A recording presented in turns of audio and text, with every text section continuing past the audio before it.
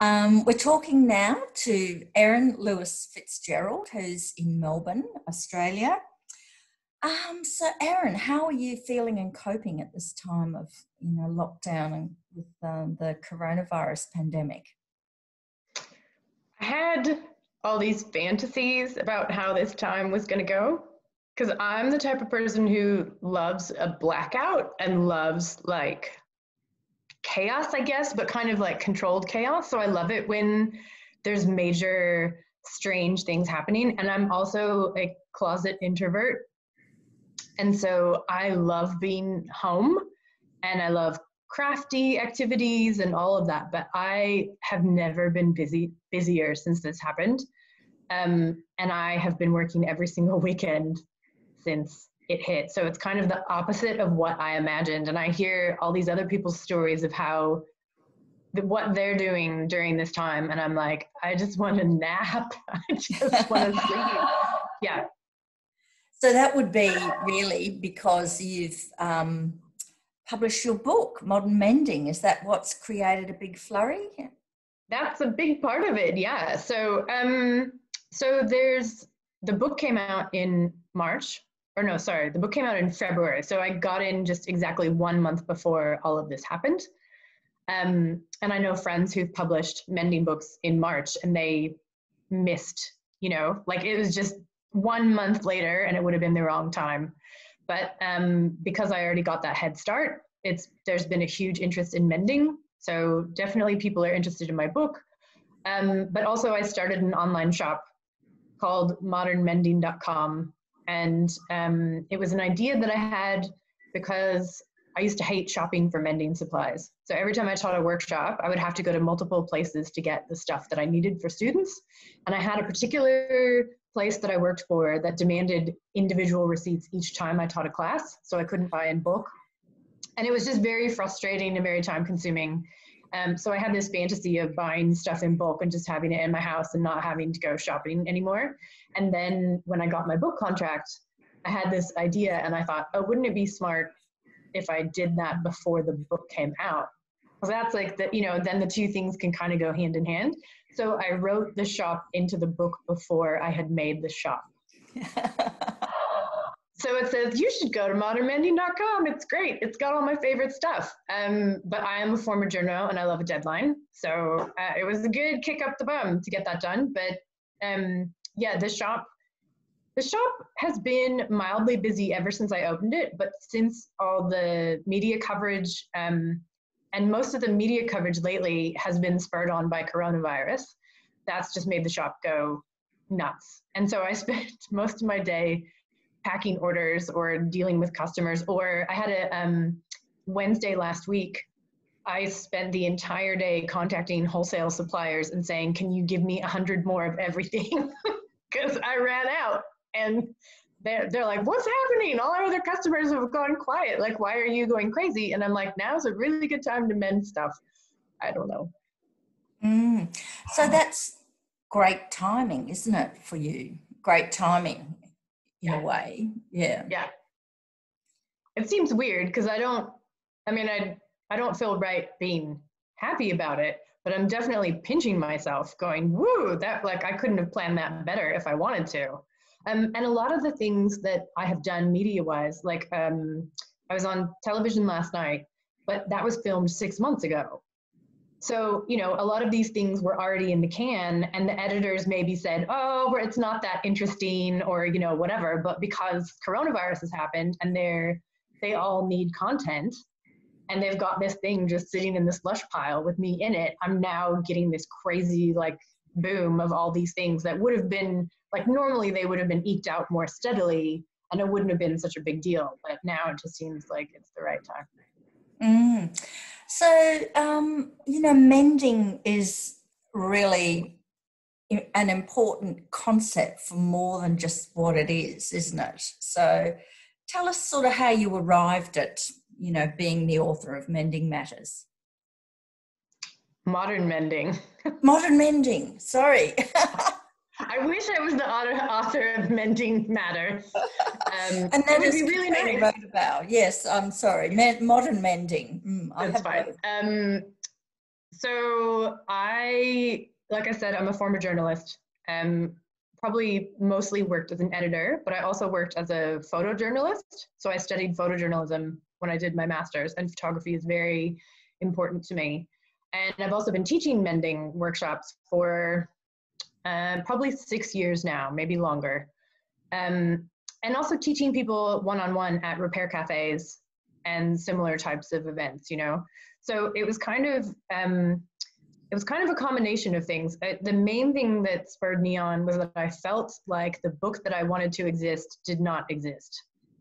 So I'm a big fan of mending books, and I have a lot of them. And a lot of the vintage books are out of date. So they didn't have, you know, they would teach you how to mend your stockings, but not how to mend jeans and t-shirts. Or I get students with a lot of finely machine knit jumpers in particular, you know, so you're not necessarily going to Swiss darn or reknit those items. So it was kind of, I felt like there was nothing that I could really refer people to for the kinds of questions I was getting asked. Like the number one question I get asked is about crotch holes in jeans. I see it all the time. And people are always so embarrassed when they ask too. Like they're the first person to ever have that problem, when in reality it's like 90% of the population has that problem. So I kind of just thought, well, I've got the skill set to do it. You know, I used to be a magazine editor, and I'd written how-to articles, like even crafty tutorials for magazines before. And I just thought, well, if none of these other people, and this was, so to go back to Katrina, Mending Matters, she had not announced that she was making that book yet. And I thought, well, if Katrina's not going to do it, and none of these other people that I thought were, you know, like potentially would put out a book, if they weren't doing a mending book, someone has to do it. And it was one of those things where it was like, all right, it's me, because I've got the skill set to do it. And then later, you know, once I'd started writing it, then Katrina was like, I've been working on this for 6 years in secret. So I think there were a lot of us who had the same idea at this, you know, around the same time. We're secretly going, I should write a mending book because no one else is doing it. So now there's kind of an influx around the world, but it's fantastic. But I just felt like I wanted something that was like really clear and easy to follow and kind of had a little bit of everything in it. So it wasn't too specific, and it wasn't too simple, but it also wasn't too scary. But also like from a, I don't know if you would call this a lazy perspective, it was like, well, what can I do with the skills I have? So I'm not any good at illustrating. There's a mending book that's just come out last month that's illustrations only. I don't have that skill set, but I do have a photography skill set. So it's like, well, I can photograph the things that I've already got. So it was kind of just like, how do I make this project happen with the skills that I've got? And yeah, so why do you think mending is arising at this time? Is it one of those self-sufficiency skills that suddenly we're recognizing are valuable in a modern world? I think it's 3 things. There's 3 magic factors that are happening right now. First one is the rise of visible mending. So that started probably around 10 years ago. It wasn't invented 10 years ago, but it started to gain popularity with social media. So Instagram and Pinterest in particular. And Tom of Holland coined the hashtag visible mending. And that it started off slow, but now it's just, you know, it's huge. I think because invisible mending is very difficult and takes time to build up those skills. And a lot of people now who are starting with nothing, you know, they didn't learn how to sew in school, they're not going to take the time to actually get to that point where they can invisibly mend something. So it's kind of made it more, it's made it more contemporary, and it's made it more accessible. So that's one. The second factor is the environment. People are starting to care more about the environment and sustainability, especially when it comes to their clothing. So they may not have the skills again, but they're thinking about, you know, like the term fast fashion is kind of recent in people's vocabulary. They're starting to go, oh, maybe I do buy too many clothes. Maybe I should do something about, you know, the holes or the rips and things that I've got. And I think the third factor is coronavirus, definitely, because it's a really good project to do if you're stuck at home and you're staring at your wardrobe and you're not going to go out shopping, you know? So I don't think coronavirus on its own would have necessarily made people mend their clothes, but I think they were already thinking about the first two things, the visible mending and or the environment. And now they're like, okay, well, now I'm stuck here. Now's the time to learn and actually do it. And I guess perhaps post-coronavirus, there might be, it might be from a thrifty perspective, people actually having less money and needing to make things go further in their life.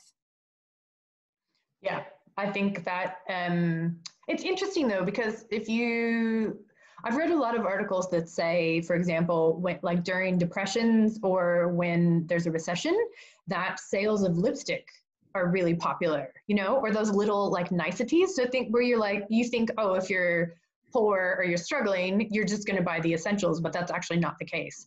So I suspect we're going to see people wanting to buy new clothes after life kind of as we know it resumes, because they're going to get so sick of the stuff that's in their own homes. I just hope it's not too much. I hope we don't completely go back to where we were.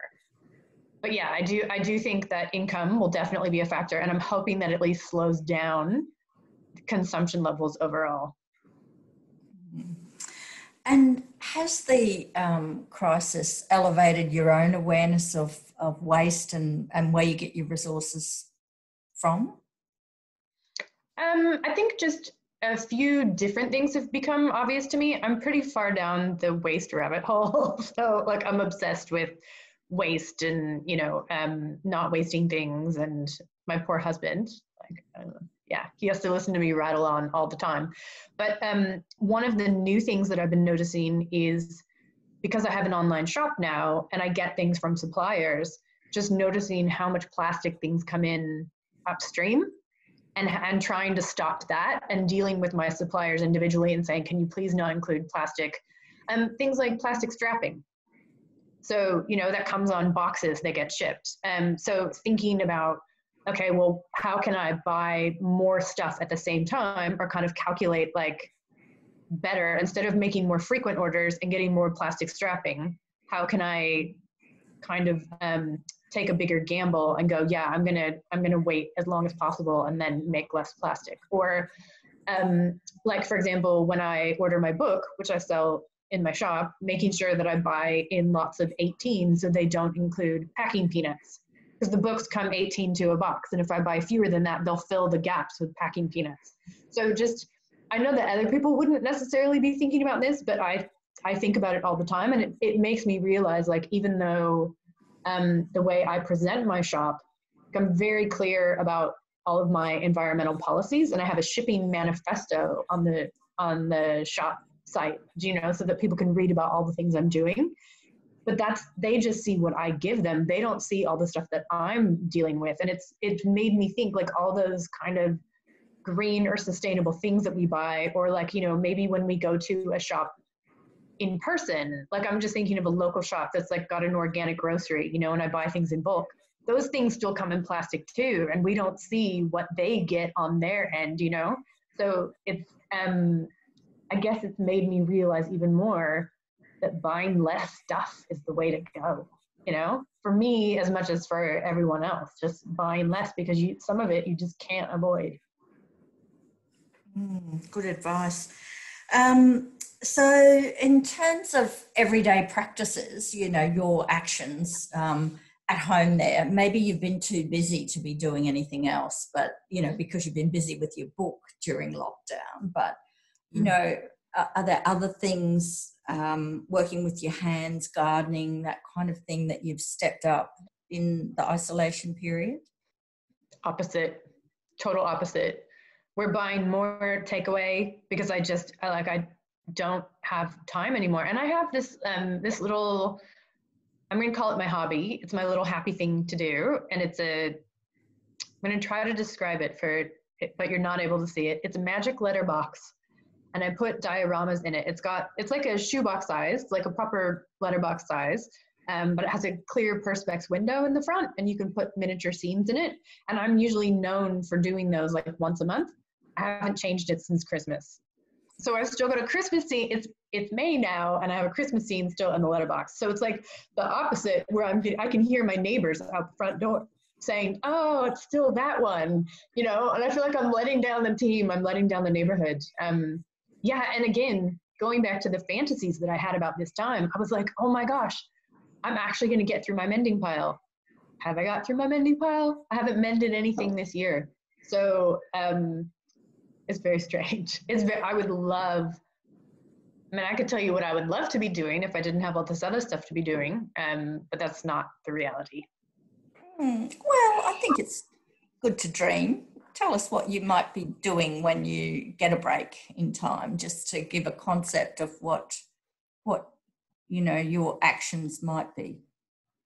There would definitely be a diorama in the letterbox, and it was going to be a really cute coronavirus themed one with like little miniature monkeys doing Zoom calls. It was going to be so cute. I would definitely be reading more. Heaps of reading. Cooking, definitely baking, but also like batch cooking, making soups and stuff, like really nourishing stuff for later. And I would totally be whipping through my mending pile. But also I've had people ask me about mending commissions. And now it's so funny because now I used to feel kind of like I had to be polite. And I just had one last week and the person said, you know, are you interested? And I just said, first up, I am slow. I was like, it's going to take me months to get this back to you. And also I'm not cheap. And she was like, okay, great. So I'm like, but I have, like, this is fantasy talk. So yes, I would have finished my own mending pile by now and it would have been amazing. But also I had a bunch of clothes that op shops were setting aside for me for the book and for when I did demonstrations in class. So clothes that needed mending, but they didn't belong to me. They were just stuff that the op shops couldn't sell. So I've got bags of those in my house of things that didn't make it into the book or, you know, that I don't need anymore. And I would love, ideally, to fix all of those up and then sell them and do a fundraiser for the op shops that supported me by having, you know, the people pick those clothes. I would love to do that. So then I could build my skills, but also give something back. But that's also not happening. So sorry. We can dream. We can dream. So maybe you're not necessarily a great example just at the moment because you're so busy, but I'm just wondering what piece of advice you might, you know, give to people to get through a period such as this where, you know, we're moving through profound change in the way that we live. Yeah, well, let's have life as usual, Erin, talk now. I think mending quick things is really good. I love quick wins. And then, you know, like for me, like I knit, but I haven't knit anything for a long time because it's such a long-term project. And even though you can see your progress, there's something about finishing that is just, it's amazing boost of confidence and adrenaline, you know? So I would say do the things like the buttons or the tiny holes or that stuff you've been putting off, like the hems or whatever, and get those out of the way. And then you can, it's a thing that you can take off your to-do list and feel like you accomplished something, you know? But it doesn't have to be this major project that you're like, oh, I don't know if this is ever going to get finished or, you know, if it's going to look good. Whereas if you start with the little things and get them off your list, then the pile goes down, you get stuff back in your wardrobe. It could even be like stain removal or something, you know, of just like soaking something and trying to do that rather than taking on a major project. I guess that gives you a sense of accomplishment, isn't it? Like to have Definitely have a feeling about being able to achieve increasingly more complex things. But yeah. Just to finish off on, Erin, I'm just wondering, you know, put your fantasy hat on now and think about I love that hat. You know, what kind of social, cultural, economic changes you think might follow this lockdown period because of the pandemic? That's a great question. I know a few people have been saying, you know, imagine the businesses that you want to still exist when all of this is over and support them now, because otherwise they might not be around, you know, they might not be able to make it through that period. The thing I miss is local shops. I really miss walking to places, and I really miss having a chat with the person who owns the shop or works there, and, you know, being able to get recommendations and having a bit of banter and that kind of personalized, friendly feel. And I think that's even more important. And yes, I know I run an online shop, and that seems weird to say because, you know, online shopping is the exact kind of thing that I wouldn't really support unless I had to. But I also feel like, I don't know, I guess me being so busy is encouraging for me that people actually want this. They actually want to get mending, and they find it difficult too to find these supplies, you know? So it kind of makes me think maybe we could have bricks and mortar mending supply shops, you know, and not just mine, but maybe there could be others, or maybe there could be a dedicated mending section in the craft shop, you know, because right now I know that if I sent someone to go get like mending yarn from Lincraft or Spotlight, for example, like even for me, when I go there, I have to ask where it is because it's always hidden, you know? So maybe it could be something where it's prominent and it's valued, and people think, oh, this is a good thing. I want to get these supplies and not make it so hard for everyone. I don't want to be the only one selling this stuff in an easy way, you know? But also I hope that maybe we're starting a trend of becoming more resourceful and going, oh, you know what? Actually, I didn't need that stuff. I can use the things that I have. So like using rags or old clothes at home to patch things, or, you know, using whatever kind of string or yarn you've got and making do with that and still making beautiful things, and stopping that process of going, you know, I want things.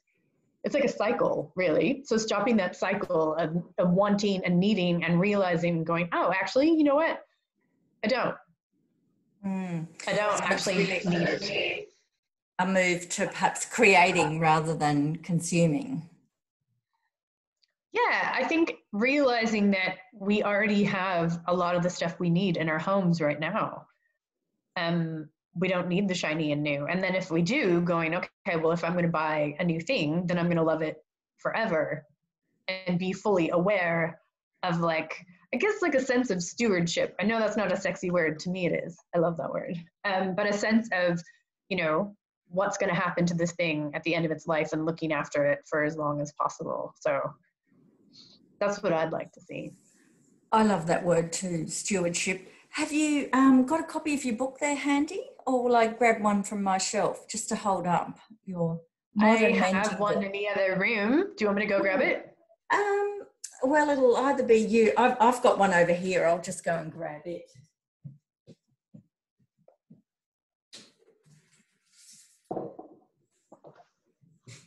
Here it is. Just hold it up there. So that's great. Minimise waste and maximise style. So congratulations, Erin, on the publication. Thank you. I'm so glad it's so busy at this time for you. And, you know, definitely your timing was perfect to arrive, you know, when a lot of us are reconsidering all those kind of things. So well done and good luck with it. Thank you. Yeah, we'll chat again later. Okay. Bye. Bye.